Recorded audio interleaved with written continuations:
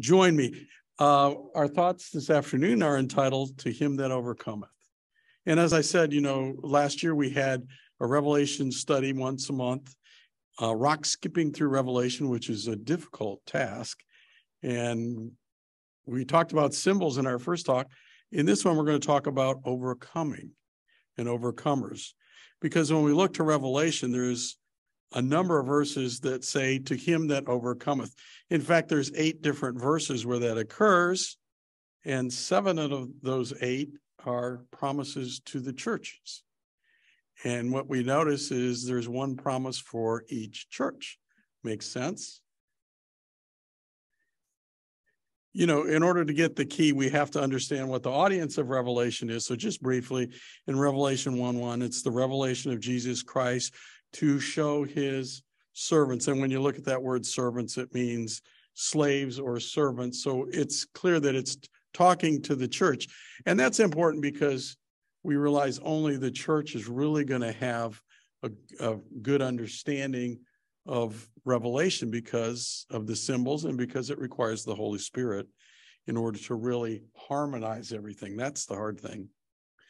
And it's signified or signified, and so it's going to be done in signs. We've already kind of covered that in our first talk.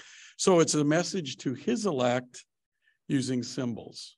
And so with that in mind, we're going to look at these 8 occurrences of To Him That OVercometh and see what are they trying to tell us.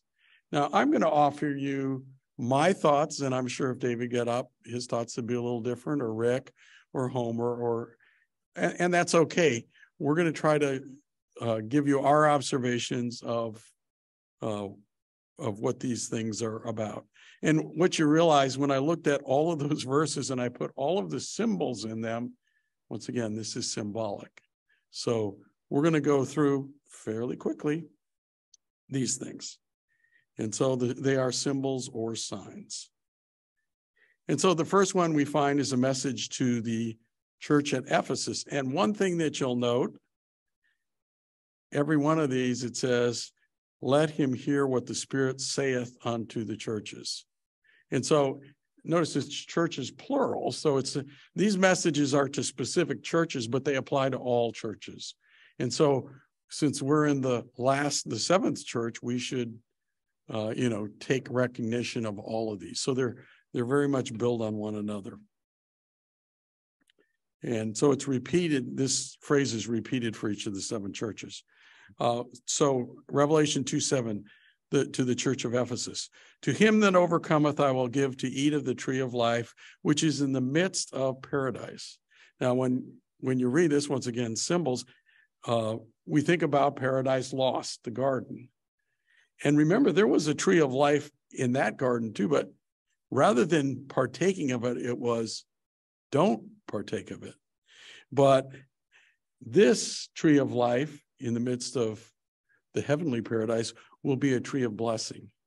And remember, there was not the knowledge of good and evil. Well, this is saying that the overcomers can use that for good versus what happened in the garden. So with each of these, we'll say this was wisdom. So to the overcomers, it's promised they will have wisdom for blessing mankind. Sounds pretty good. Sounds like a necessary thing. And I think that's a common theme that we're going to see throughout these overcomings is the Lord has got a toolkit here. He's making specific promises on different aspects of things that are necessary for the overcomers to rule with him 1,000 years and then beyond. Revelation 2:11 to the church of Smyrna. Once again, to all the churches, it's also a message. And this one says, he that overcometh shall not be hurt of the second death.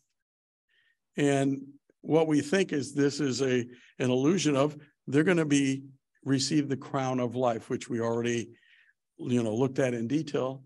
Glory, honor, and immortality, the divine nature. And that will be necessary, if you think about it, to bring mankind back. It's part of the trust that God's going to give to those overcomers. Wonderful thing. So the second element is they're given the divine nature. He's empowering those overcomers to do what needs to be done. You got to have the tools. So an angel couldn't do this. An angel has a spiritual nature, but not the divine nature. So it's necessary. And if we had more than 15 minutes, we'd give you some thoughts on that as well. Next, the church of Pergamos. And it says, to him that overcometh, I will give to eat of the hidden manna, and will give him a white stone. And in the stone, a new name will be written, which no man knoweth, saving he that receiveth. So it's a secret name. But once again, these are symbols. So we think that this is, the hidden manna represents spiritual nourishment.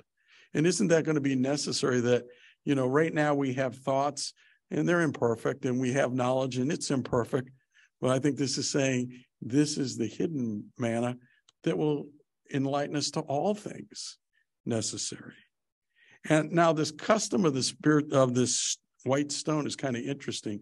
When I looked it up, what they used to do is they would take a stone, they would split it in half, and then they would put their name on it. And they put the name on both halves. And whoever you gave that other half to, they had authorization. They knew who you were, but also they represented you. And this is a new name that is not known. So this is really symbolic.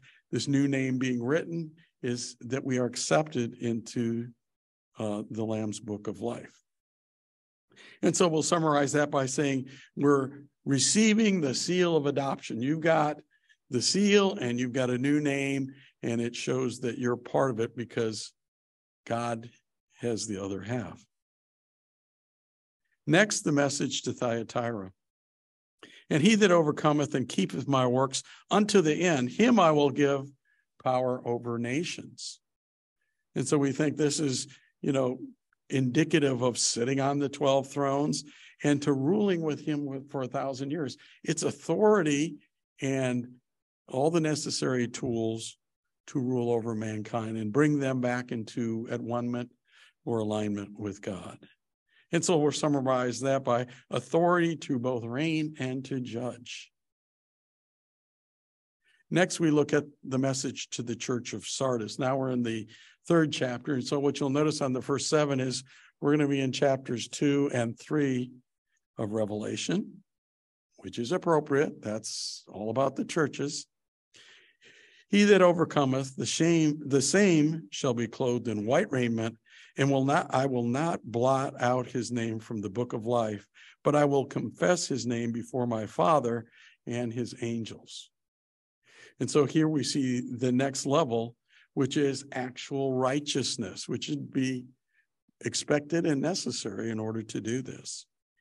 And the name is now in the Lamb's Book of Life. That confirms that they are to receive immortality. And finally, it's declared in all the heavens. It's no secret. These are not secret rulers. Every one of them is authorized and certified in a way by God. Going on, and so we would say this is that they will be declared and really glorified by God. To the church of Philadelphia, him that overcometh, I will make a pillar in the temple of my God, and he will go out no more. And I will write upon him the name of God and the name of the city of God, which is the New Jerusalem, which cometh down from God. And I will write upon him my new name. Okay, now we seem to have multiple names here. We had a name that was in the stone, and that was secret and only known to whoever received it. So that was a new name. And now we're getting the name of God. Well, first of all, to be made a pillar in the temple, notice it's the temple. So this is not about ruling. This is about the spiritual aspect of it, to be kings and priests. Now we're addressing the priestly part, and they'll go out no more. And the new name, we know that the name of God, and you can think of this like the surname. So I'm Robert Goodman. So you'll have your name that you received, but your surname is the righteousness of Jehovah.